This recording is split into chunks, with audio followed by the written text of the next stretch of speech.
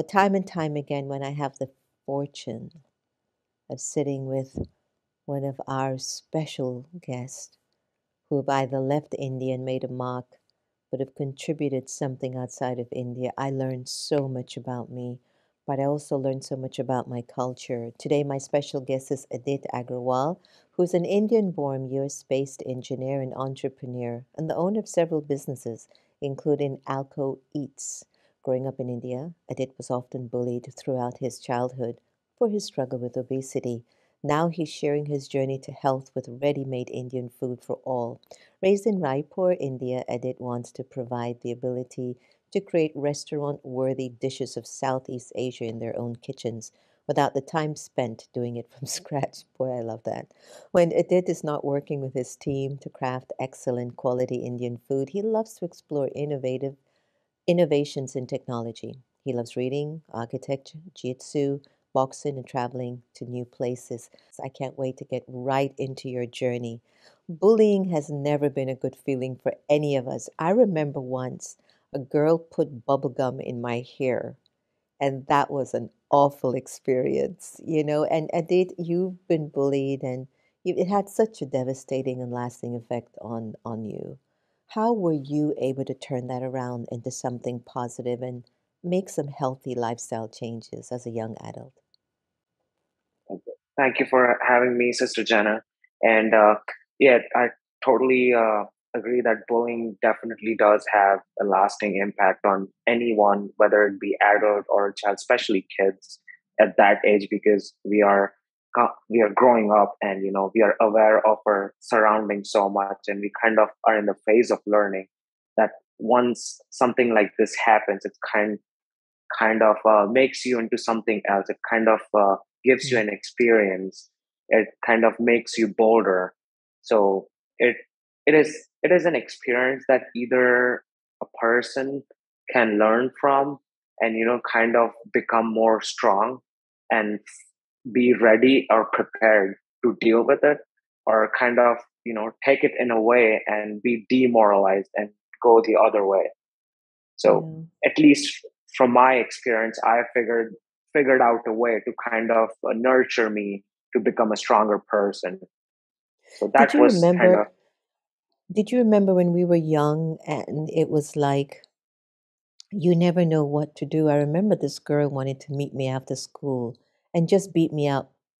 And, knowing how nerdy I was when I was younger, I met her outside of school and I says, okay, just finish what you want to do. Just beat me up and get it over with. Just close my mhm. eyes.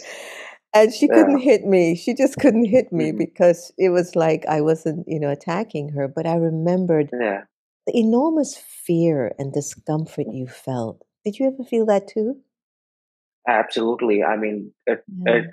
it's terrifying because growing up, I was in a boarding school, so you have to live and breathe the same surroundings, and kind of have to stay in the same dorm rooms with these bullies. So you kind of fear that at night something could happen. They might just barge in and they could bully you again. So it was a very terrifying experience for sure.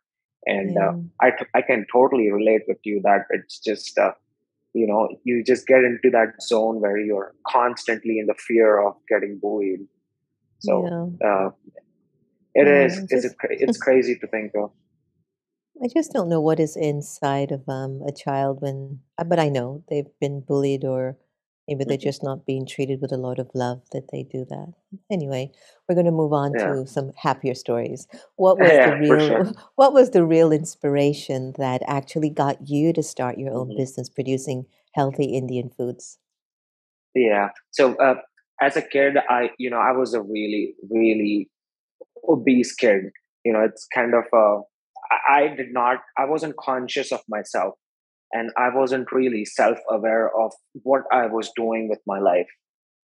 To be completely honest with you, Sister Jenna, I didn't know what life was for me Mm. as a person. As a kid, I was still trying to figure out what I needed to do in order to find meaning for myself. And I constantly, and it's completely 100% my fault. I have absolutely nothing to blame this on bullies or anyone else. It was me who kind of did this to myself, and I just ate a lot, and kind of did not care, about other people, myself, and I wasn't aware of it, what I was doing in reality. So that kind of switched when I got the opportunity to kind of visit America and get education over there.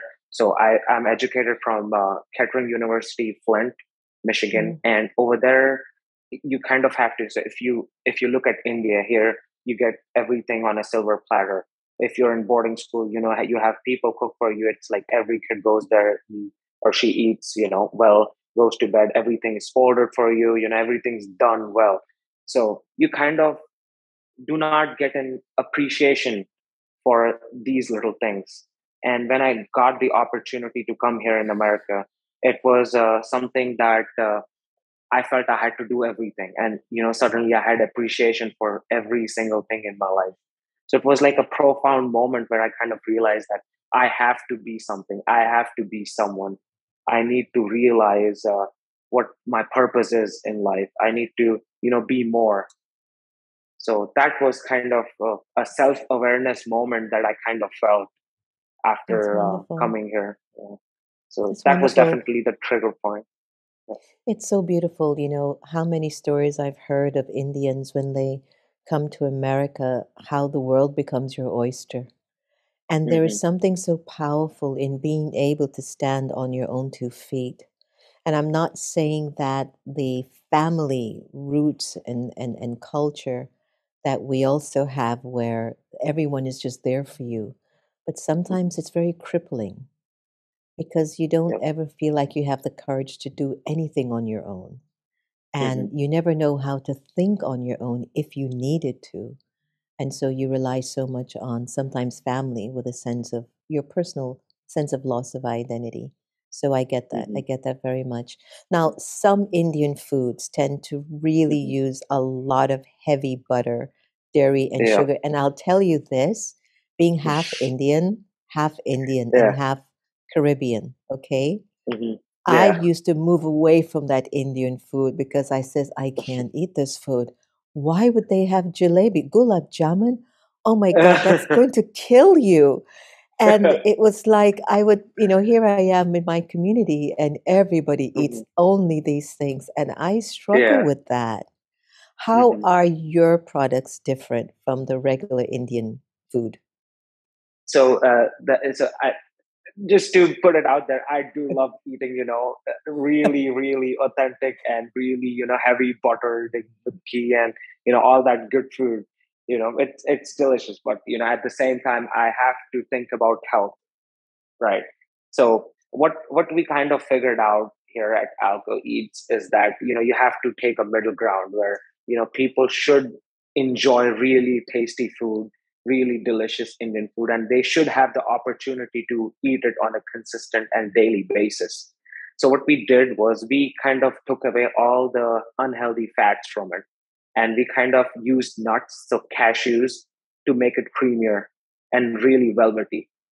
So we added cashews and took away the ghee, the butter, and all of that good stuff from our products. So now when you kind of make a gravy, which is you just mix it in water, simmer it for 10 minutes, and you have a really authentic, really delicious velvety Indian curry made in a couple of Wow. minutes.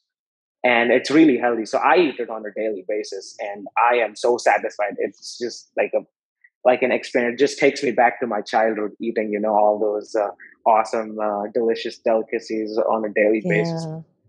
I can't wait to So try it. Now, for example, I don't eat garlic and onions. Do you have garlic and mhm. onions in your ingredients of some of your stuff? We do have for some, but we do have products that are without onion and garlic as well. And in those Okay. products which we don't, we do provide an option to add it separately. So Oh, yeah, we great. do have, yeah, yeah, Oh, and good. we Oh, do good. have products like that. I- I'm Yeah. getting hungry just talking to you. So, so many people, worldwide are said to be obese, especially in the United States Mhm. of America. I think it ranks one in the top 10. What advice would Mhm. you offer others who may be struggling with obesity? And why do some people find it so difficult to follow a diet? Mhm. I think it's more about there. This might be this is a very tricky question, Sister Jenna. But if you kind of break it down into small chunks, you can have different groups of people doing different things, and we can kind of break it down into the root causes of it. Some people start a diet because of like a social pressure of some sort, that they need to do this in order to be accepted in society. Mm. Some people follow a diet because they might actually genuinely want to, but they do not have enough motivation or discipline to continue it. Or they might do it just because they are being forced by family, or they want to look a certain way. So these are reasons why people start something. But in order to finish something and actually reach a goal, there's a totally different story. You need to actually have the discipline and the willpower to, get through. And that's when you kind of have to go deep, what the trigger points are for you that are going to lead you to crash on your diet. Because if you start, so let's say you were born in a certain year, 10 years or 20 years of your life, you have been eating all those delicious foods and, all the unhealthy ingredients, and suddenly you go on a diet, right? You form those habits of eating unhealthy foods, and you cannot break those habits in one click. So you have to kind of maintain, and you have to be reasonable about it Yeah. at the same time. So that would be my suggestion to everyone is be reasonable with it. It's okay to eat, unhealthy foods once in a while. Have a couple of cheat days in the beginning. Follow a consistent diet, but you tell yourself that if you follow a diet for maybe 1 or 2 days strictly, the third day you reward yourself with those foods that you actually love eating. That's So kind good. of take it slow in the beginning so you don't That's good. crash. So it's Yeah. like getting in your reps before start to actually run a marathon straight away, kind of Yeah, it deal. makes sense. It makes sense. I don't know what the climate now is in India, but in Hmm. America, we're so saturated with quick fixes and instant Yeah. gratification. Hmm. You're watching a movie and here comes Domino's Pizza, and in 10 minutes it's at your Yeah. door. And I Yeah. think one of the reasons why we struggle with maintaining our diet is that we've Hmm. been so conditioned to think if it doesn't happen for me fast or quick, forget it. Hmm. And when Yeah. it comes on to our health and well-being, no, no. Hmm. I went on a juicing diet, Adit, and I Hmm. remembered many, many years kept saying, I know juicing is good for you. I know it is, but I love food. And one Hmm. morning I woke up and I just started juicing for 3.5 months. Kale, banana, apple, Hmm. ginger. And I had only one meal per day. Me and my brother did it for 3.5 months. And I was at a Wow. conference and Hmm. they made the most delicious looking pizza. And Hmm. I devoured that pizza that night. And on the way back to my room, I was walking with my brother and I said, I feel so heavy. And he says, Yeah. yeah, me too. And then we had realized how Hmm. much we were taking care of our body, one. And then, Yeah. second thing, we realized how much food has an impact on your well being. You have said that health is something that we need for the Hmm. progression of our civilization. I agree Yeah. with you. What have you discovered about the need, though, for healthy living? Hmm. I think the basic, well, I do feel food has the power to provide us how we feel. So, for example, it gives us energy, right? But there's like, you're already aware of like different sorts of energy. So, the foods that we eat gives us direct energy in a positive way or a negative way for us to function on a daily basis. For example, if you kind of eat healthy foods that you are accustomed to eating, that you know is going to make you feel better, it has a positive effect on you. Therefore, you feel better. You kind of, when you talk to someone or you are doing some sort of project or work, or you're just conversing with anything, you kind of give out positive vibes, you give out positive energy. When you feel lethargic, when you've eaten something bad, maybe like really, really heavy food, you kind of feel low and you're all squashed up and you want to go to bed and you don't want to work or do anything. So it's kind of giving you that negative tone or negative connotation. And kind of that's what you relate to the other person that you kind of dealing with. So I do think that what you eat is what you become. And that's how you Mm, kind of spread energy in the world as well. So if you constantly eat something that is going to make you better, that is going to give out positive vibes, positive yeah, energy, it's going to help our civilization at large. that's beautiful. It's like you become what you think. Yeah, And absolutely. you become what you eat. And what you think has a lot to do with the choices of the food that you eat. hmm So both are very much Absolutely. interconnected. Do you have any new products on the horizon?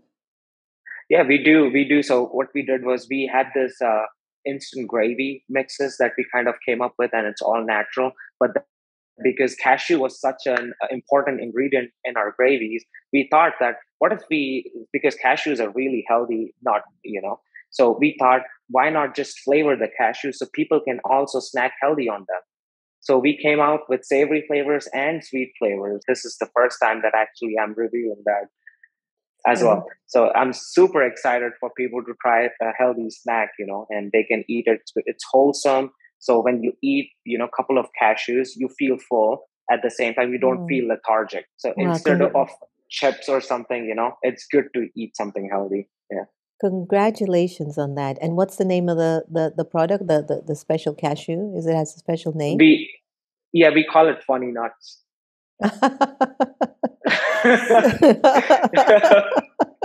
I like Yeah. that. Yeah. I like that. Yeah. So it's called We, yeah. so it's called Funny Nuts from AlcoEats. AlcoEats. Yep. Oh, Yep. wonderful, wonderful. I love Yeah, that. we kind of wanted to make it fun, so people, just enjoy eating it with friends, family, if they're alone doing something, they have the power to eat healthy and Oh enjoy my it. goodness. I'm seeing this commercial playing out in my brain where everybody in the living room is just laughing. Oh, funny nuts, Yeah. funny nuts. Are you funny? I love it. Yeah, um, I'm super excited for it. well, congratulations for that. Adit, is there anything else that you'd like us to know about, the way we need to care more for ourselves inside Mhm. out? Yeah, absolutely. I think it's definitely important. I truly believe this. It is really important to take care of yourself. It's even more important to love yourself for who you are, you know, and do that on a consistent basis. Because if you have the power to love yourself, I can assure people, anyone who I'm speaking with, that you are going to give out positive energy, and in turn, you will be able to love the person in front of you for Mm, who they are.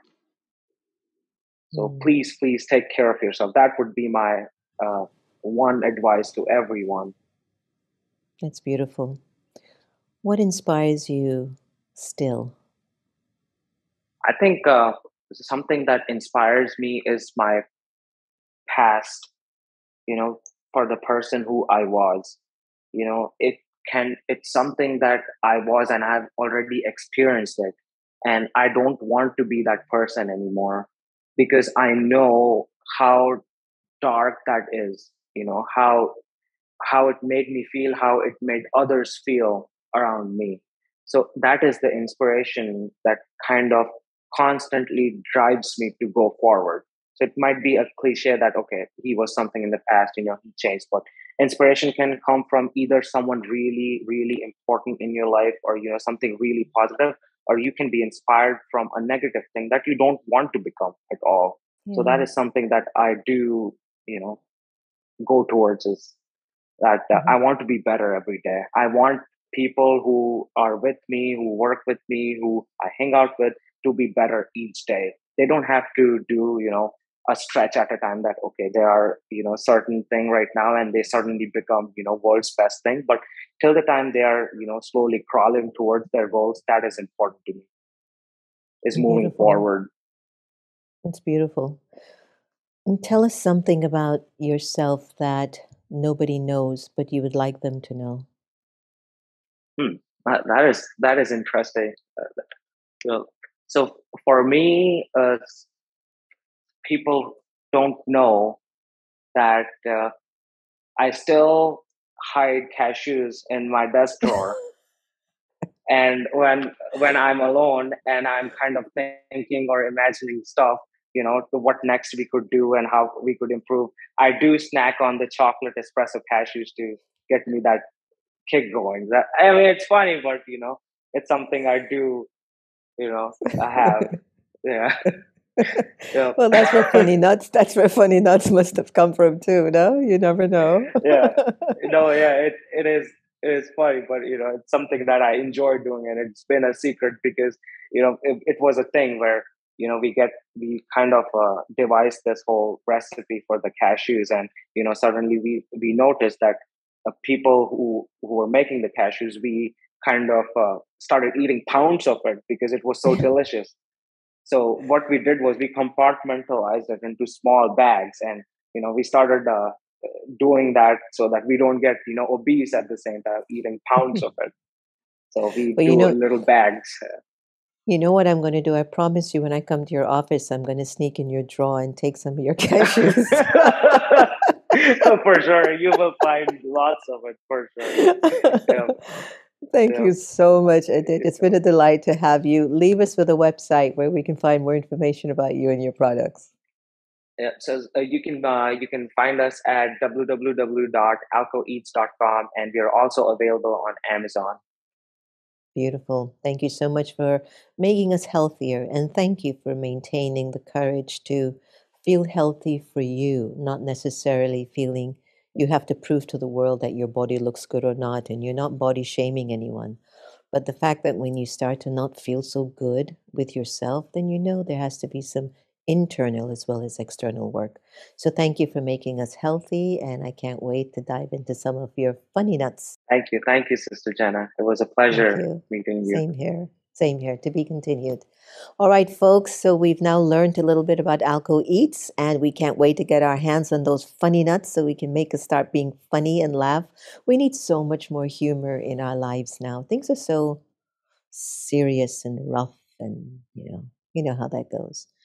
Eat healthy, and you'll be much happier. I like what Edith said. If you become healthier, it's like civilization is progressing. Give that some thought, how powerful that is. The more you take care of your health, internally and externally, you are adding to the evolving of society. Let that land on you today. Remember, no one can take away your happiness unless you give them permission, and I'm suspecting that we're all here to love each other the same. Take care. Be happy. Meditation. Intimate experiences with the divine through contemplative practices. My new book that is out on Amazon, Barnes & Noble, and you can get it from Sacred Stories Publishing or on America Meditating Radio. The quieter you become, the more you're able to hear. One of my opening pages of this book.